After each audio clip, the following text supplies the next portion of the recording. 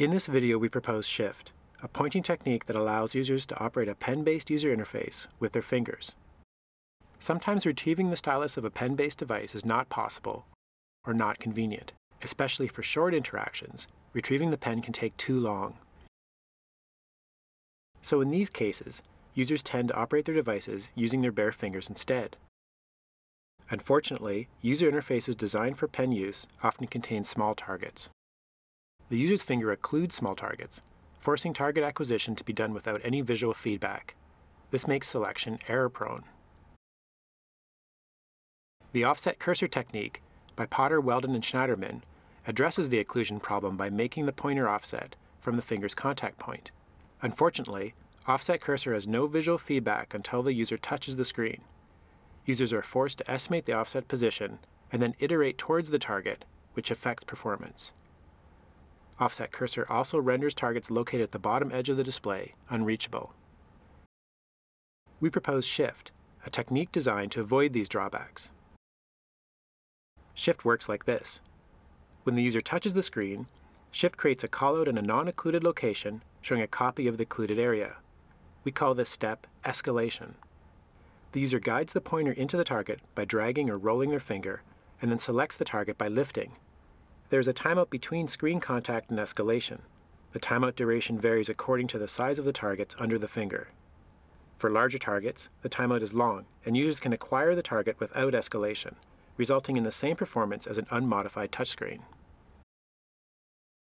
Compared to offset cursor, Shift offers three benefits. First, users click on the actual target.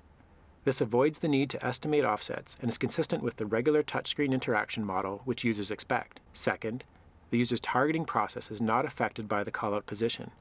The callout location may be placed such that all portions on the display are reachable, including extreme edges. And third, Shift escalates only when necessary. For larger targets, Shift operation is therefore identical to unmodified touchscreen use. We conducted a controlled experiment comparing Shift with offset cursor and standard touchscreen interaction. During the study, participants repeatedly acquired targets of different sizes with their fingertips and fingernails. These are the selection times for touchscreen, offset cursor, and Shift in the fingernail condition. We see different effects depending on the size of the target. For small targets, touchscreen had very high error rates, making it unreliable. To achieve the desired error rates for small targets, both Shift and offset cursor require additional task time. For large targets, however, Shift and offset cursor behave differently. While offsetting the cursor continues to impact task time, the task times of the Shift condition are not affected. Since Shift users do not escalate for the large target sizes, Shift here behaves like a regular unaltered touchscreen. As a result, task times with Shift approximates the task time of the touchscreen condition. The fingertip condition showed the same trend, but with a different transition point. The reduced accuracy of the fingertip required participants to also escalate for targets sized 18 and 24, while participants did not escalate for these sizes in the fingernail condition. The smallest targets in our user study measured 6 by 6 pixels, but in some specialized applications, users may need accuracy beyond that. For this, we created an enhanced version that combines Shift with zooming and an increased control display ratio in order to allow the acquisition of even pixel-sized targets.